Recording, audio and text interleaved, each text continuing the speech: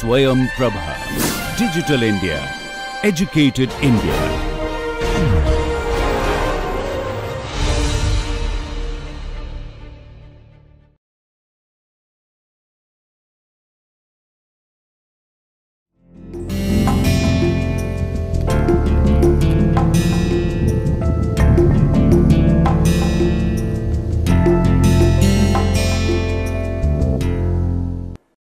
Hello dear learners, welcome to this online course on Legal Language, Legal including General English.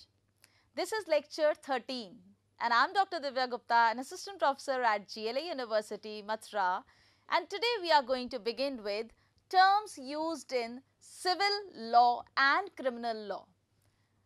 Most of the time we think that almost the same kind of terms would be used in all the type of legal writings, and in civil law whether it is civil law or criminal law. But my dear learners, there is a big difference between the terms that are used in both the cases. So I would like to first of all ponder on this, draw your attention towards this aspect, that there is like when we talk about civil law, that is quite different, and on the other hand criminal law is also very much different. Now let me talk about a little bit about their difference. Civil law is the law that is or a case that actually leads towards the allegation of an individual towards an individual or maybe towards a firm when that person is humiliated or maybe hurt by some kind of behavior. On the other hand, criminal laws, yes, of course, that would be the violation of code and conduct. Now in this condition you have to be very much perfect, and while defining and creating a distinction between a separate you can say a group of terms where you can say that this one could be used for civil law and the other terms that could be used for criminal law. So with this note we shall move further towards the learning outcomes. My dear learners, when you learn these things, what are the outcomes? What or how many things you are going to learn? So the first thing that you are going to learn is an explanation. All these lectures, like throughout this lecture, when you go through it, you would learn the explanation to the commonalities between civil law and criminal law. Of course, you will find a kind of common traits as well in both the laws. Further, you would try to come up with the comparison in legal terminologies, whether it is civil or criminal, along with the glossary. Yes, you can definitely see to it. Further, you will find the differences in their purpose, in their procedure and in the terminology of each branch of law. Yes, you would be able to differentiate between them. So the purpose, point number one, then procedure, and on the basis of that their objectives will change and their legal terminologies will change. So these are few learning outcomes of this particular lecture. In our previous lecture, my dear learners, you all have learned about the history of language, legal language. You have understood about the history of Indian legal language, and then how this language leads towards the active listening, passive listening, and in the upcoming lectures you would learn that how you can definitely use these statutes, regulations, you can use the acts, you can use fundamental rights in order to make your work more authentic and more impressive. So with this note we will move further towards the outcomes. We have already done the outcomes, now we are going to move towards the content. So what are the things that we are going to cover in this lecture? First of all, the introduction. You will learn how to, like, what is the difference between or what do you mean by these terminologies when it comes to civil law and when it comes to criminal law. Then you would definitely, yes, comparative study of all the laws, constitutional laws as well. Then we are going to use the terms, specific category for civil law, other category for criminal law, and then last but not the least, commonalities between them. You cannot segregate each and everything, or you cannot keep them in different boxes. They are almost interlinked. So yes, we are going to learn all these things in these lectures, in the whole lecture. Now further we are going to deal with what do you mean by, first of all, civil law. when it comes to civil law, now you have to understand that civil law codifies, it codifies a set of rules that basically deal with the behavior. As I told you, this is the civil law. It will deal with the behavior of any individual, or maybe an individual or organization. When it affects that can cause the injury. That is civil law, right? So there is a kind of injury. Whereas when it goes to criminal law, that is quite different. And remember that in civil law, an individual could be hurt, or maybe a firm could be hurt, right? An industry could be hurt. The plaintiff could be on that side. Like we have plaintiff, and on the other hand we have defendant. So now you have to understand that the other one is, if I say general law resolves the conflict between two organizations, that I told you about it. It will resolve the issues between two organizations or individuals, right? For example, if I say defamation, like sometimes labeling someone, sometimes slander, sometimes breach of contract also will come in this thing. So these are few important points. Sometimes negligence, right? Others, maybe all these things would lead towards the kind of crime, or there is a specific law, that is civil law, against which you can, by using that law, you can definitely complain. You can file a sue, or you can file a complaint against anyone. So these all things come in the category of civil law. Now when it comes to criminal, you have to understand, when it comes to criminal category, criminal will always approach somebody that talks about behavior basically that can constitute an offensive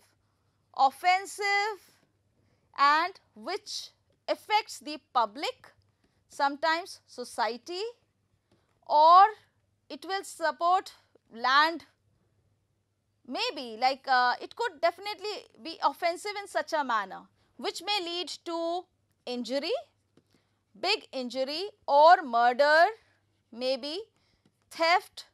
So these things, divorce, so these all things come in the category of criminal law. Now criminal law deals with the offence that are committed against the society.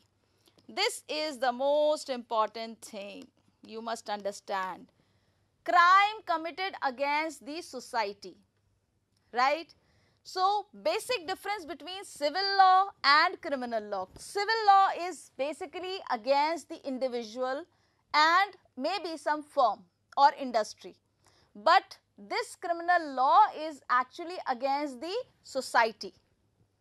So this you have to understand, the basic difference between them, right? Now on the basis of that, we will move further towards their understanding part, their purpose, what is their objectives, how it is fought, like what is the procedure of going through case laws and sometimes civil laws, sometimes this criminal laws. So basically FIRs are there and CRPC.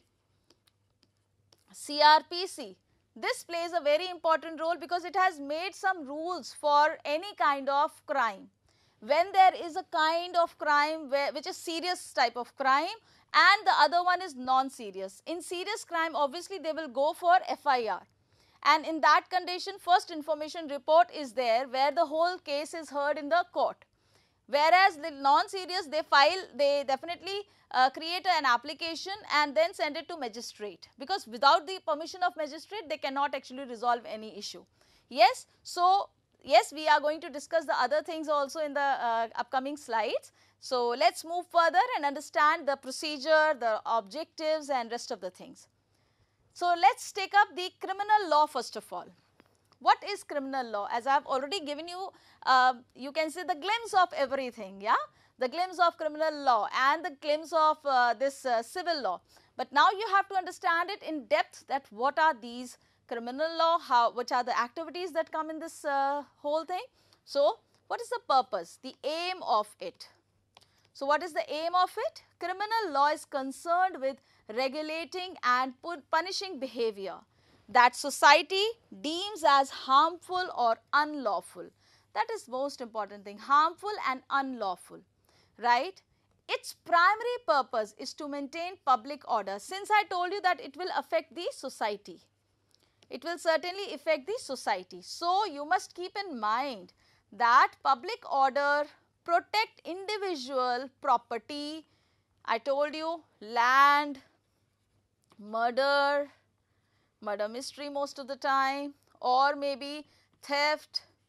There are many cases, divorce cases also, they will come in family court and seek justice through the punishment of offenders. Understood everyone? So this is the purpose of having these criminal law. Please be very much considered, please focus on this aspect that criminal law will hurt the society. And on the other hand, society, land disputes, sometimes murder, sometimes mystery, some kind of theft. So all these things come in this category. Then we talk about procedure, how this criminal law is fought. What is the procedural to go through this criminal law case?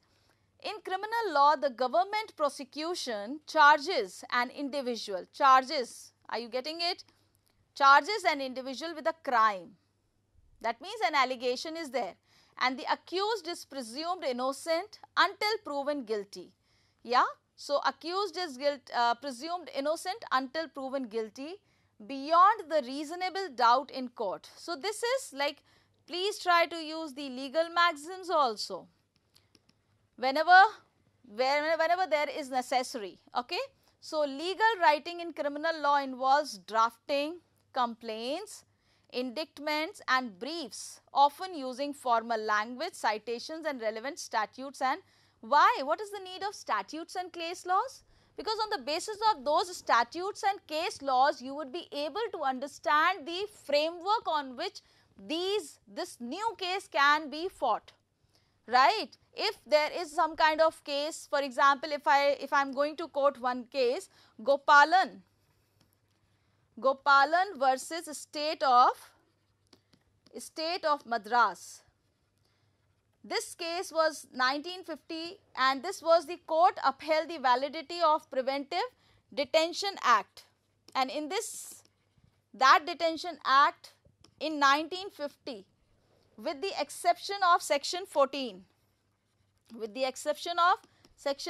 which restricted the disclosure of the grounds of detention which is deemed unconstitutional.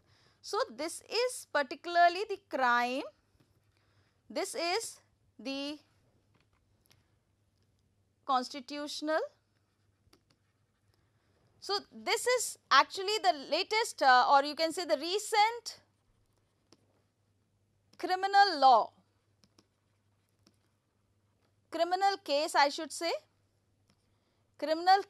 I should say in this category, where this Gopalan versus State of Madras was, there was an allegation on this, and therefore like it comes in the category of criminal law. There are few more cases like the same thing, and the terminologies that are used in it, the terms that are used in it, legal terminologies, legal maxims, legal words, and which are they? Like, look at them: defendant, plaintiff, one who complains against somebody.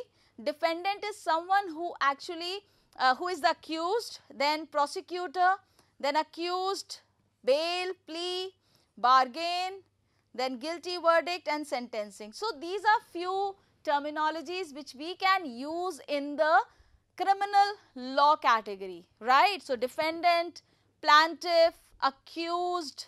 Sometimes we talk about the plea, bargain, bail, then guilty verdict. Other times we can definitely talk about the sentencing also, because in this kind of like you can, definitely the people or the accused could be sent behind the bars also. The defendant could be sent behind the bars also. So there is a death sentence, or maybe some kind of like for 4 years or 5 years imprisonment. So could be like that. So remember, these things are important when we talk about criminal law. Then further we talk about civil law, as if I told you that civil law is an individual against individual, sometimes a firm against individual, or vice versa. So what is the purpose of this criminal law? Civil law, sorry.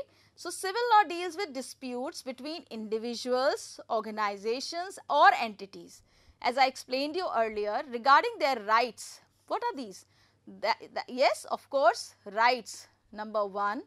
Second one, you may talk about obligations, you may talk about liabilities, right? So these are few things which you have to understand, liabilities, right? So these are primary purpose of coming up with civil law, civil cases, because it provides a mechanism for resolving these disputes and compensating the injured party.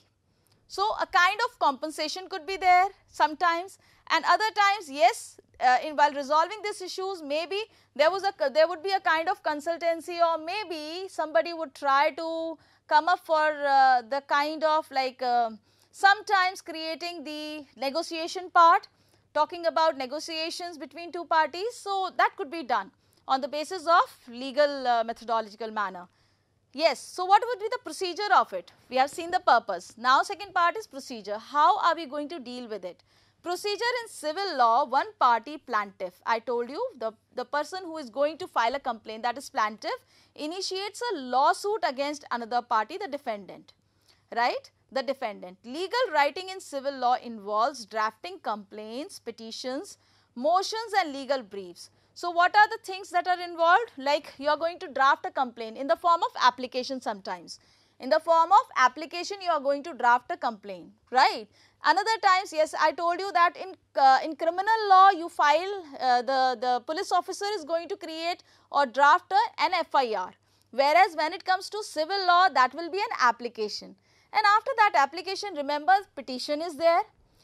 Your application will be sent to magistrate many times to be resolved at that level only, and then motions, sometimes legal briefs, all these things could be divided, could be used as a procedure. Then it often emphasizes clarity and persuasive arguments, clear and persuasive arguments to support plaintiff's claims or defendant's defense. So there has to be a kind of like, there is no like seriousness, less serious than criminal law. Yes, let's talk about the terminologies. We have plaintiff, defendant, complaint, petition. This is something new. Petition, judgment, damages, breach of contract and tort. Right? So these are few terminologies. And what are this, the new one? Yes, plaintiff and defendant, both, there would be plaintiff and defendant in both the cases, whether it would be criminal law or civil law. Yeah? And complaint would be filed further. Petition is there. Petition is a new that would be to civil law, and then judgment, and then sometimes breach of contract and torts. So these things would come in the category of this aspect. With civil law, yes, now you have got the understanding that how civil law is different with criminal law. Third one is constitutional law. So let's discuss about that one also. What is constitutional law? As the term itself suggests, that which changes the constitution or which affects the constitution. Yeah. So in that condition, whenever any kind of article is used as a statute, or maybe sometimes article 15 or maybe any kind of article, section. So in that condition, constitutional law could be used. Now let's see what is the purpose of it. Constitutional law deals with the interpretation and application of country's constitution. Right. So we are going to interpret, like suppose somebody has interpreted the country's constitution in a different manner, that will certainly be a different aspect.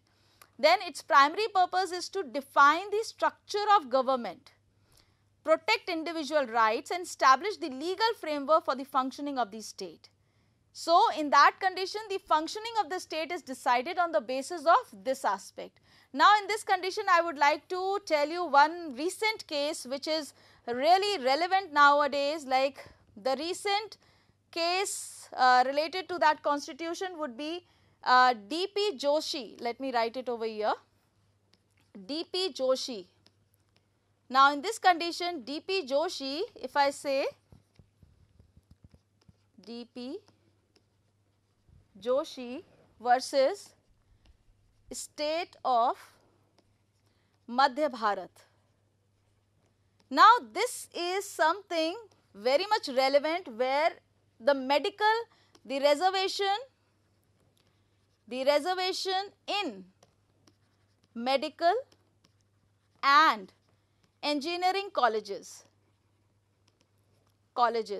So, this is the law, this is the case which you can say this is the case law which happened or which took place on the basis of reservation in medical and engineering college, where this complainant, you can say plaintiff, stood against the state of Madhya Bharat, where she said that, where this plaintiff, I should not say she or he, where the plaintiff actually complained against removing this or changing this system of reservation in this medical and engineering colleges through the certain branches, you can say through certain specific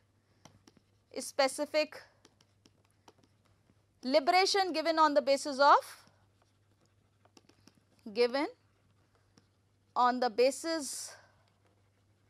of caste sometimes and creed or race. So, this is Article 15. It was against Article 15. I am using it once again, Article 15 section 1 of the Indian Constitution, when it says that which prohibits,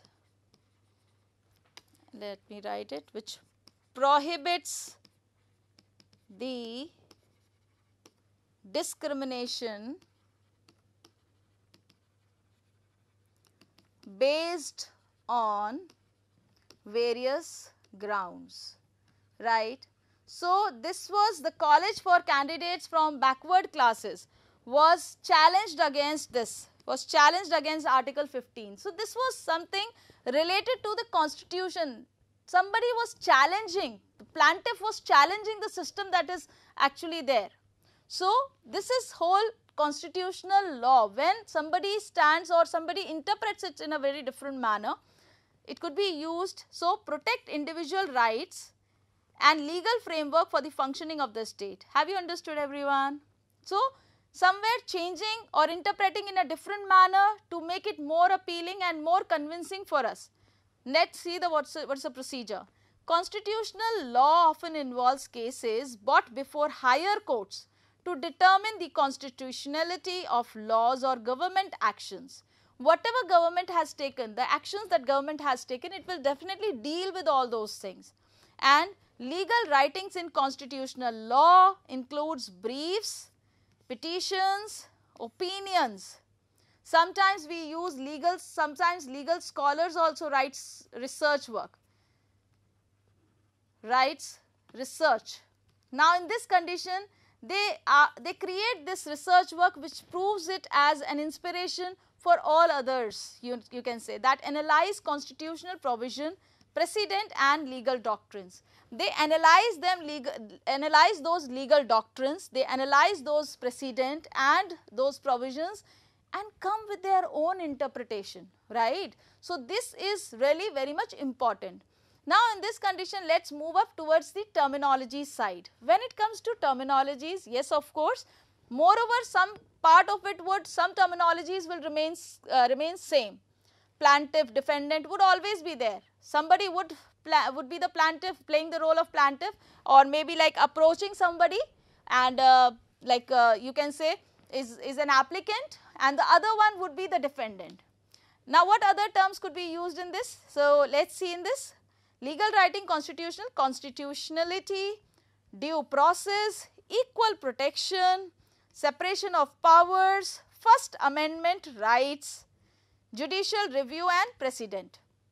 So, these are few terminologies which are very much different from criminal law and from case laws, right, from criminal law and civil law. So, with this note, I think this has created the proper segregation, proper boxes of these three cases where civil law is there, then criminal law is there, and the third one constitutional law. Some amendment that we are going to try, we try to bring about in the whole scenario. So, that would be in such case. So, let us move up to the next part, that is terms used in civil law. Yes, of course, we have already discussed them earlier, that which are the terminologies used in this, but now we are going to use and see the application part also. Which are the terms that could be used in civil law, sometimes in criminal laws and the other laws as well. So, first of all, this is my favorite, plaintiff and defendant. Yes, there would be these two things, plaintiff, one who is complaining, filing a case against, and defendant, filing a case against defendant. So, one party plaintiff and the other party would be defendant. So, let us see the example. Alice, the plaintiff, is suing the construction company for damages resulting from the breach of contract. Yeah. So, she might have maybe broken or just overcome the contract, or maybe not followed the rules that were there in contract. So, breach of contract, and therefore, the plaintiff is suing the construction company. So, Alice versus RK Industries could be like that. Yeah. So, that is plaintiff, right. In this case, who is the defendant? RK Industries. Is that clear? So, the party against whom civil lawsuit is filed is required to respond to the allegation. There XYZ Corporation, the defendant, denies the plaintiff's complaint of negligence in the product design. So, suppose ABC has filed a suit against XYZ. So, ABC is the plaintiff and XYZ is the defendant who is going to reply to this person. Third one, damages. Damages could be in the form of monetary terms, monetary compensation, awarded to the plaintiff. Suppose there is a kind of like you can say the construction error, maybe some kind of like building error. So, in that condition there would be a kind of compensation would be given by that company. So, monetary compensation to the plaintiff to compensate for losses or injuries. For example, let us see the court award Sara rupees 20,000 in damages of medical bills and lost wages. Tort. Now, tort of laws, you might have heard about this thing many times, a wrongful act, some wrong act that is known as tort, or negligence that causes harm to another person or of their property. So, in that condition, tort is something, some wrong activity, some wrong act. So, let us see the usage of that one. The defendant was found liable for the tort of defamation. The tort of defamation, this is the term for spreading false information about the plaintiff, that is rumor, sometimes spreading rumor, right. Okay. So, this is tort of defamation for spreading false information about the plaintiff, right. So, that is tort. Further, we shall move up towards the next one, breach of contract. Yes, breach of contract is not following the contract rules and regulations, whatever we have decided. Earlier, two parties have decided. The plaintiff alleges that the defendant's failure to deliver the goods on time constituted a breach of contract. Yes, so the times, maybe the time schedule they have fixed, maybe the type of like payment that they want, sometimes the mode of transport, or sometimes the quality goods. So, all these things will come in the breach of, will come in the contract, and if on one ground the person is breaking it, then obviously that would be called a breach of contract, and the plaintiff can definitely sue against this defendant. Now, next one, injunction. It is not injection, it is injunctions, right. A court order prohibits a party from engaging in a specific action. So, some kind of court order that prohibits, stops, banish a party from engaging in a specific action. So, for example, the court issued an injunction preventing the developer from demolishing the historic building. Yes, so that could be injunction to stop somebody from doing some action. Settlement, yes, that could be called as compromising, negotiation. So, settlement, an agreement reached by the parties to resolve a civil dispute without going to trial. That I told you, negotiations could be done.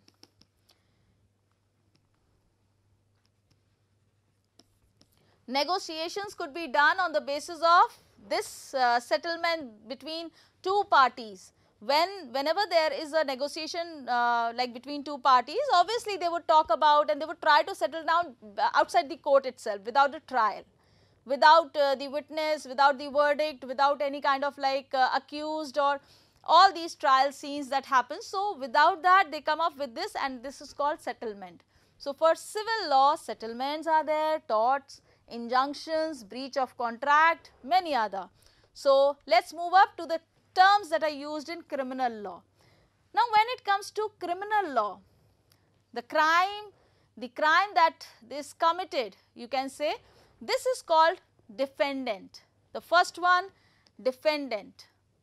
The individual or entity accused of committing a crime, somebody who has committed a crime, that will be called as defendant, and facing criminal charges. So, who is facing the criminal charges? That will be defendant. Now, in this condition, let us take the example, John Doe, the defendant, is charged with burglary and a serious criminal offence. Okay, so this could be used as the defendant, the term that could be used for criminal law. Further, we can talk about prosecutor.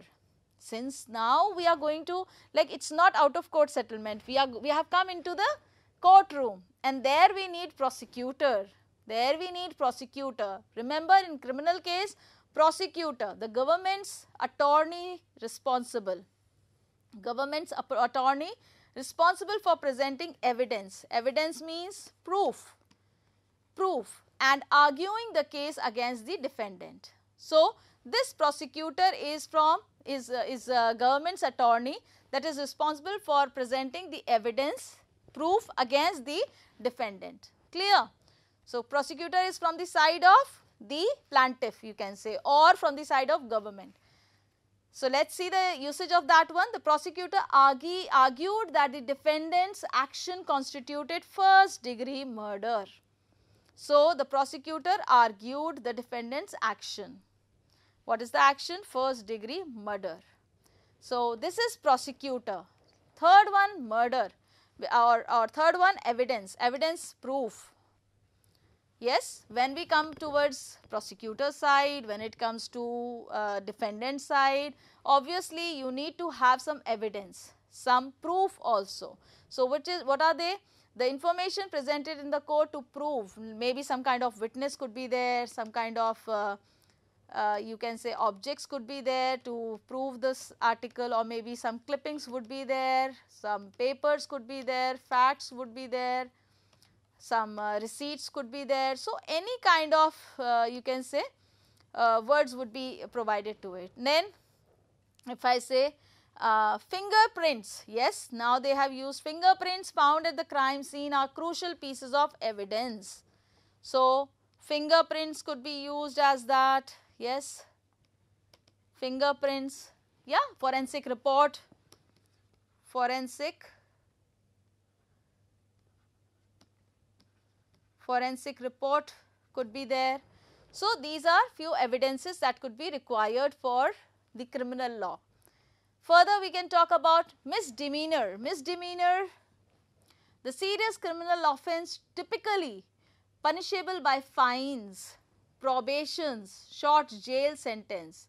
For your misconduct, yes, some fines are levied on you, sometimes not, yes, on the defendant side, then probation, some probation period is given to you, sometimes some short imprisonment is there.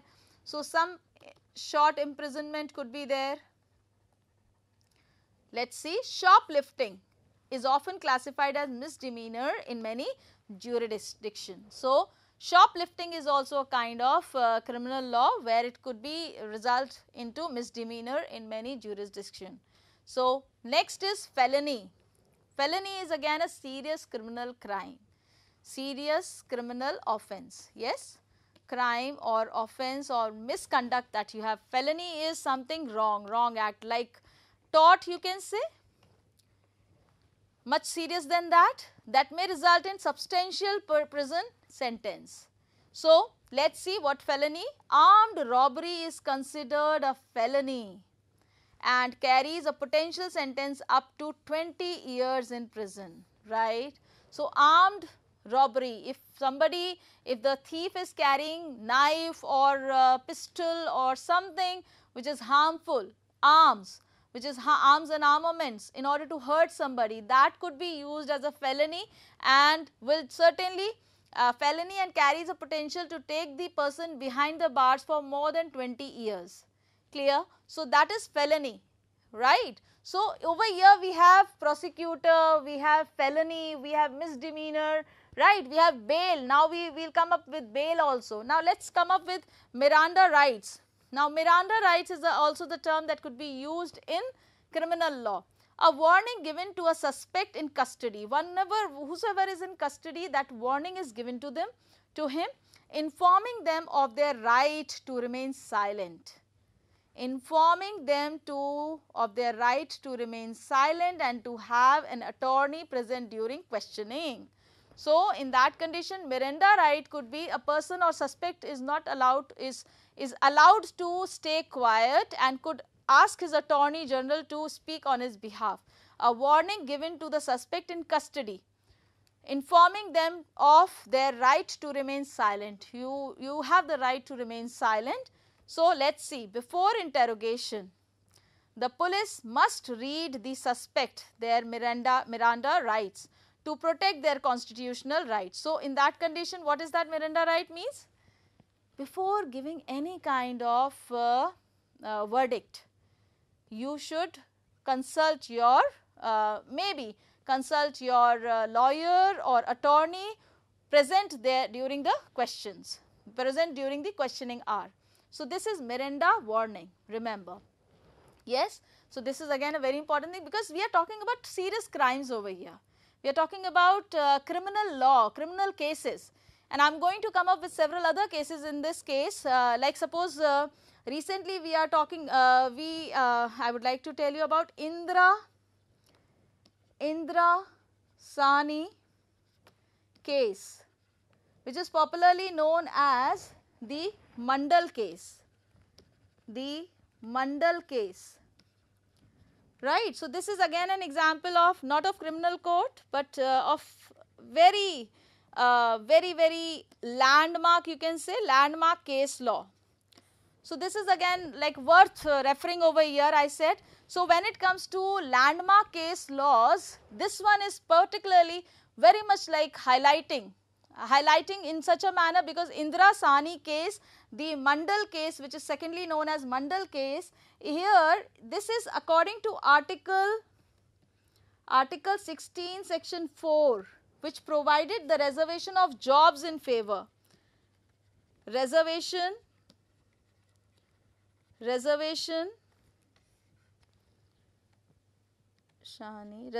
of jobs in favor of backward classes, right, have been examined thoroughly by the Supreme Court. So, these classes have been examined thoroughly by the SC, Supreme Court, right.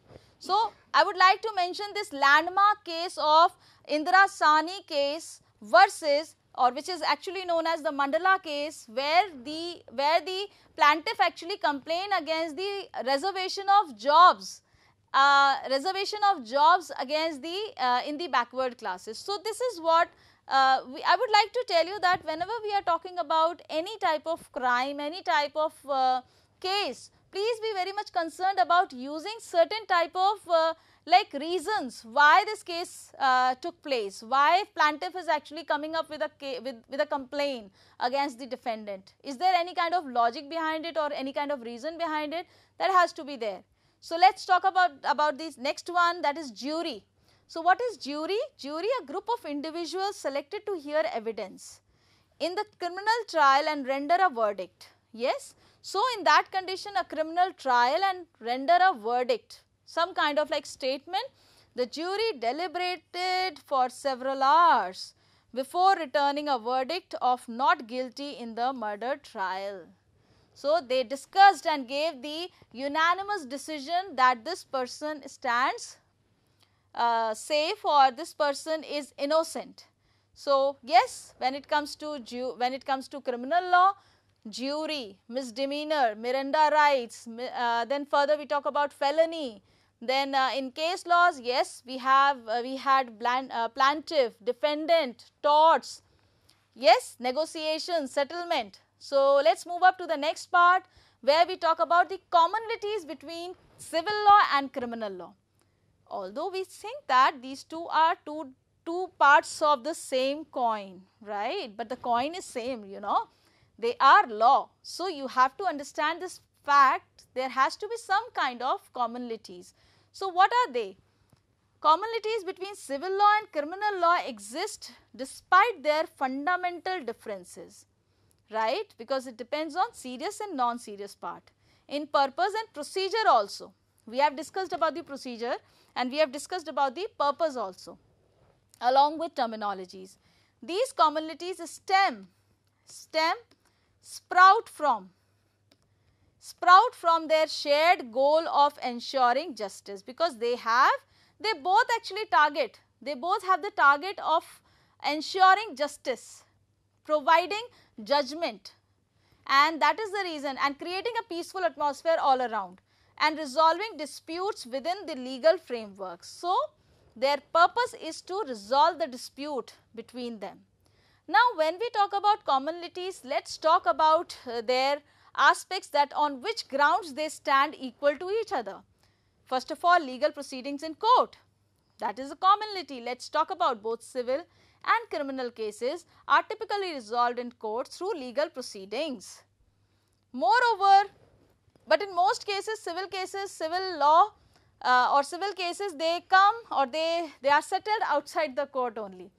But yes, they both have to be dealt with like in court through legal proceedings. For example, in civil case, the plaintiff sues a defendant for monetary compensation. Obviously, as I told you, Alice versus XYZ company, construction company, then that is for monetary compensation due to breach of contract. So in that condition, the other person will also go to the magistrate, will also go to the court. In a criminal case, the state charges the defendant with theft for stealing property when it is with the armed forces, with the armed, maybe with arms and armaments. If he has gone for stealing or for theft, that becomes more serious. So remember, these two goes for court, point number 1. Point number 2, which you can say, is burden of proof. They both want evidence, they both want proof, because without proof, without evidence, nothing can be solved. Proof, that is commonality. The burden of the proof and the standards differ. For example, in civil cases, burden of proof is typically on the plaintiff, whosoever is actually doing this task or whosoever is actually complaining, that person will definitely collect all the evidences, all the proofs. So it is his task to go on with that. And who must show my preponderance of the evidence that the defendant is liable. So the plaintiff is going to fix up the evidence to show that this person is, the defendant is actually responsible for all the mishap. In the criminal cases, prosecution bears the burden of proving. I told you prosecution, who will be on the side of prosecution? Prosecution would be on the side of the government, the government's side. And if somebody stands like on the side of plaintiff, then definitely, if not the government side, then obviously any individual lawyer could be hired by the plaintiff's side. So, proving the defendant's guilt beyond the reasonable doubt. So, on the basis of reasonable doubt, the person would be considered as the criminal. So, yes, next one is evidence and witnesses. Proof, I told you, evidence and witnesses both are required in this. Evidence involve the presentation and of witnesses, and in both the cases we need that evidence. In civil case, medical records are required, expert testimony is required to prove it. In criminal cases, witnesses may, somebody who is the eyewitness, right, may testify the defendant's action during the alleged crime. So, it could be any person who would be taken to that field and to that particular area to see the validity of that person, that oh, this is the particular person who did this crime. Further, legal representation. In both the cases we need a lawyer. We need a lawyer who can definitely fight against those cases, that is legal representation.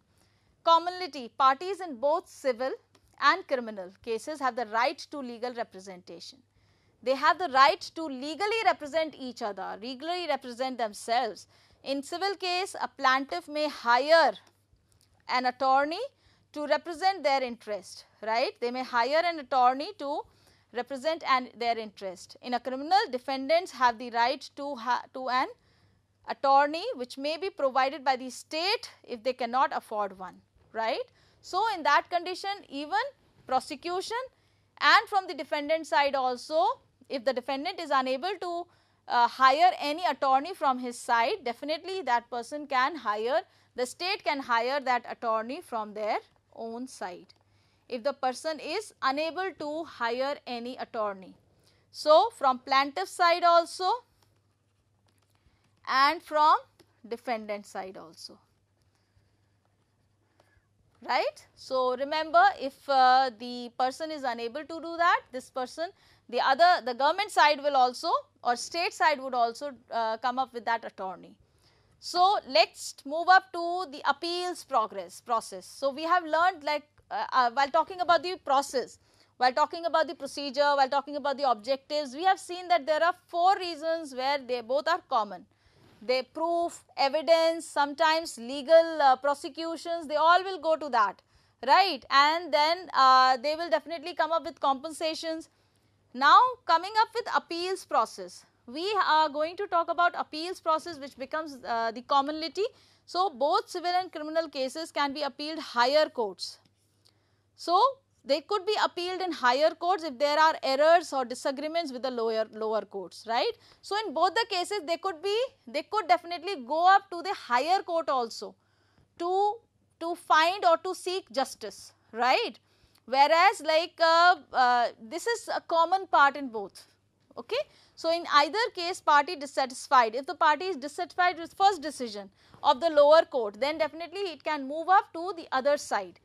The trial court's ruling may file an appeal to seek a review of the case by an appellant court. Is that clear, everyone?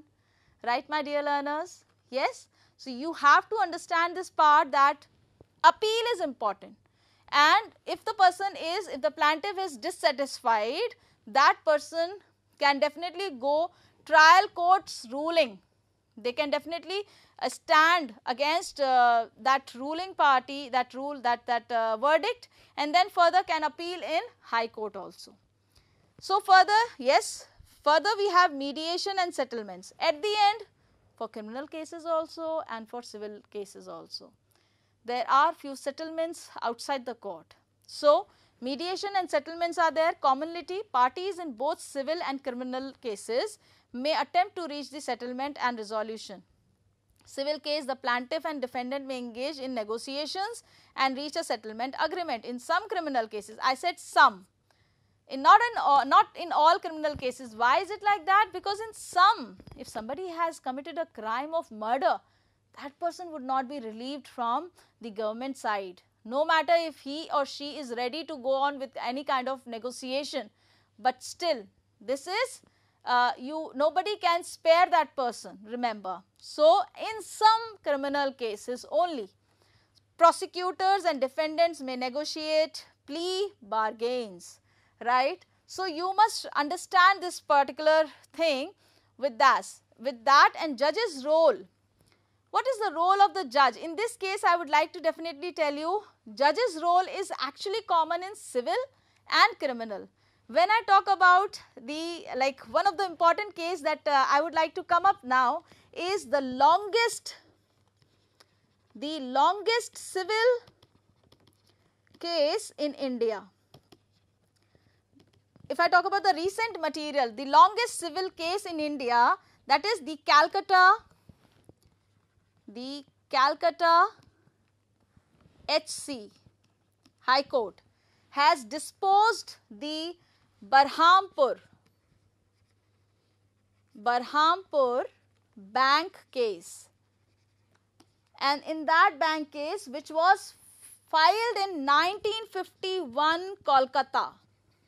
Can you imagine 1951 Kolkata and India's oldest litigation? This is India's oldest litigation, where you won't believe that even the judge was born 1 decade after. 1 decade after the case was filed. That means 1961 that case was filed, and whereas the judge who gave the decision right now is actually was born after 1 decade. So, and this is something really very interesting, where 72 years was disposed of last week by the bench of country's oldest high court, whose current Justice Prakash Srivastav, whom I was referring to, Srivastav. So, this is the thing where judge's role is also very important, right. So, commonality in both is civil and criminal cases, judge presides over the proceedings and ensures the proper applications of the law. Many of you might be planning to clear PCSJ over here, right.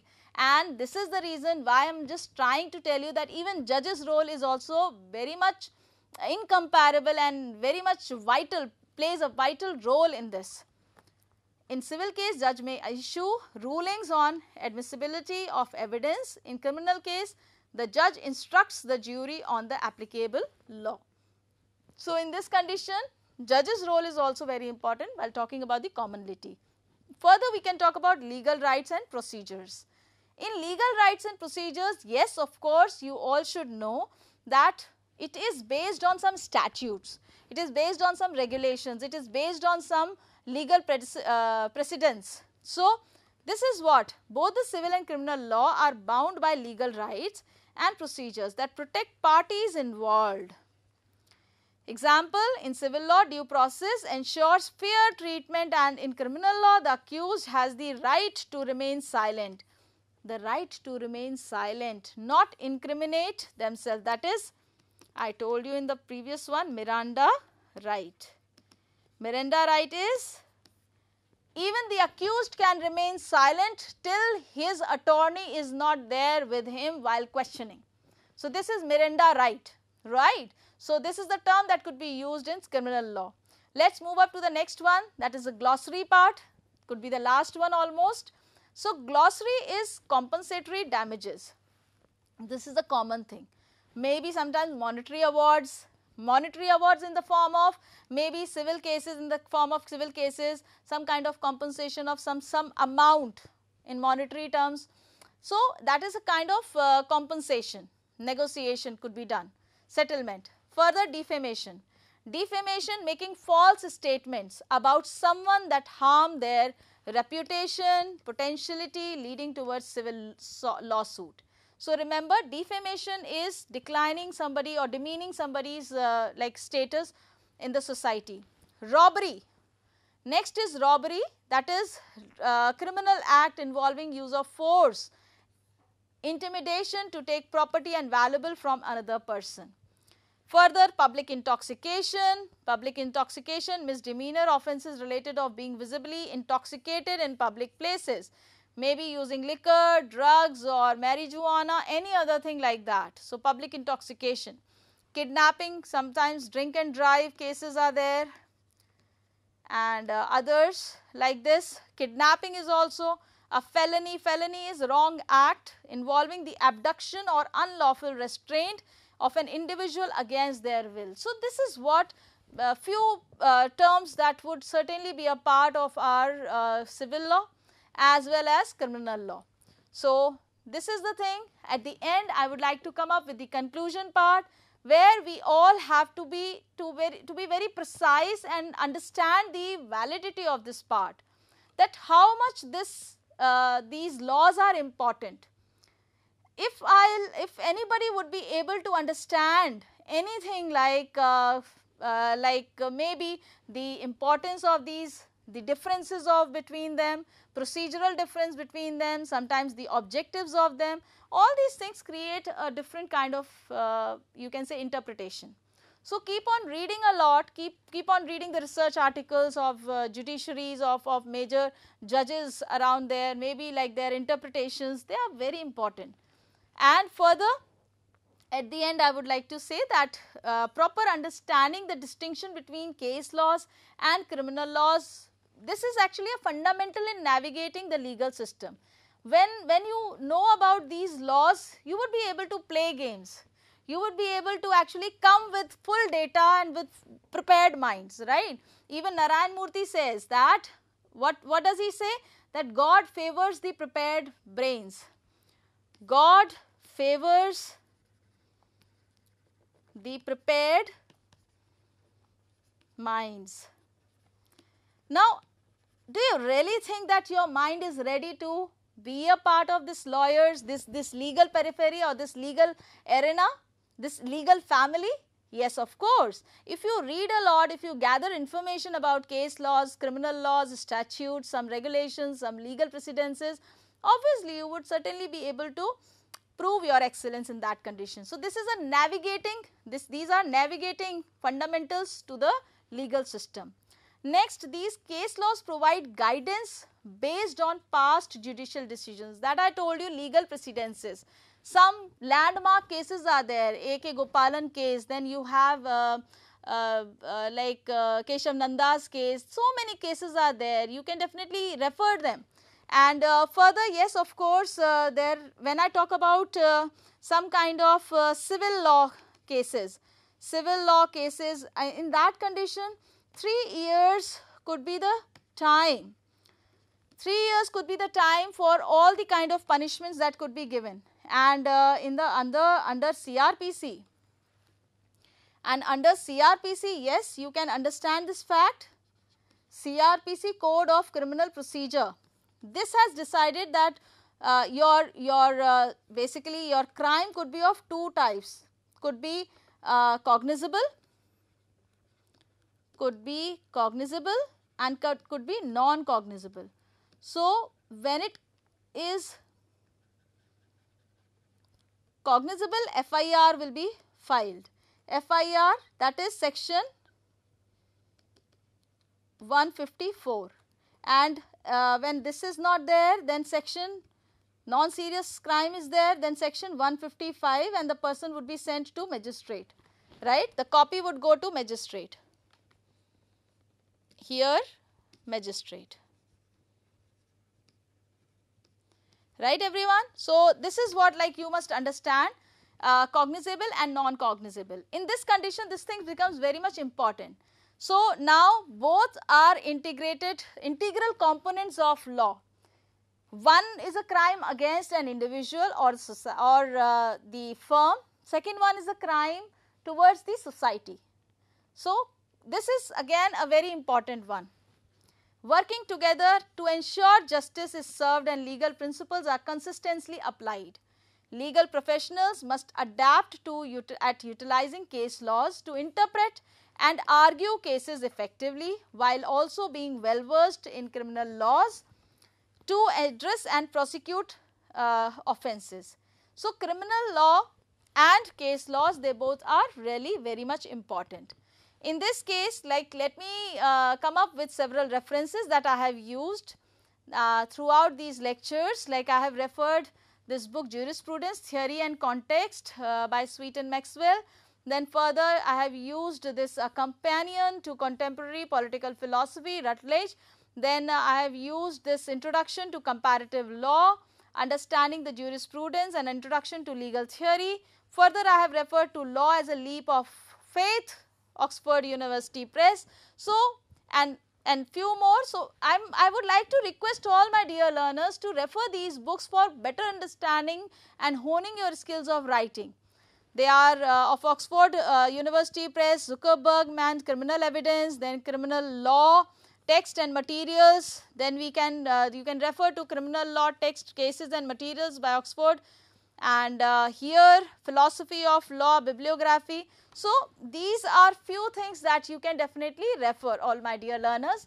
So, I think like the whole lecture, the whole thing have opened up your mind, prepared your minds for better understanding of criminal law and case laws.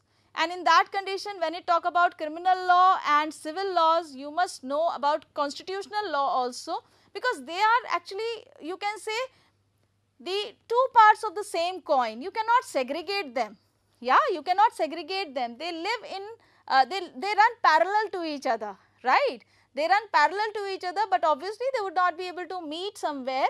But there are some commonalities also, some commonalities of terms also, but their objectives and purpose are different. Okay. So, with this note, I am Dr. Divya Gupta, an assistant professor at GLA University, signing off for now and wish you all the best. Glanville Maxwell said that this without reading nobody can would be able to acquire whatever dreams you have. So, please be alert, aware, agile about all the legal acts, about all the legal like regulations that are there, that forms up some statutes. So, please be alert and aware, keep on writing and reading a lot, learn 5 case laws, learn 5 regulations, read a lot and then reflect a lot. One time reading is not perfect, is not sufficient. You can definitely talk about reading and mesmerizing them twice, thrice. That will certainly lead towards the perfection part. Okay. So, thank you everyone. Have a good day and enjoy your time with learning and reading. Yeah. Okay. Dr. Divya Gupta here, signing off for now.